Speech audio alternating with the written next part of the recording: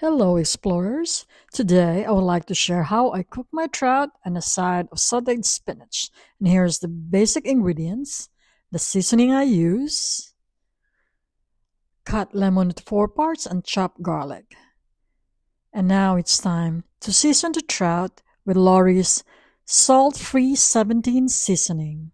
Squeeze 1 part of sliced lemon onto the trout.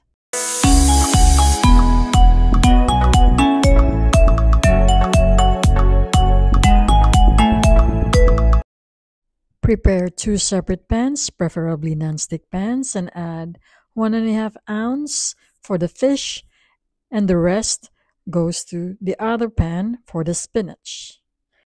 Now add the trout, skin down first onto the pan, and slowly add the rest.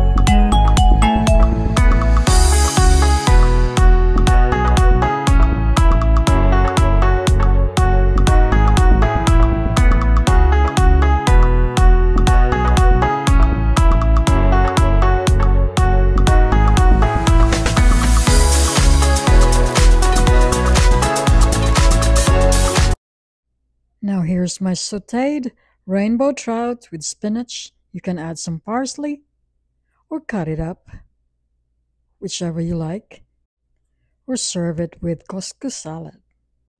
Thank you for watching. As always, like and subscribe. See you next time.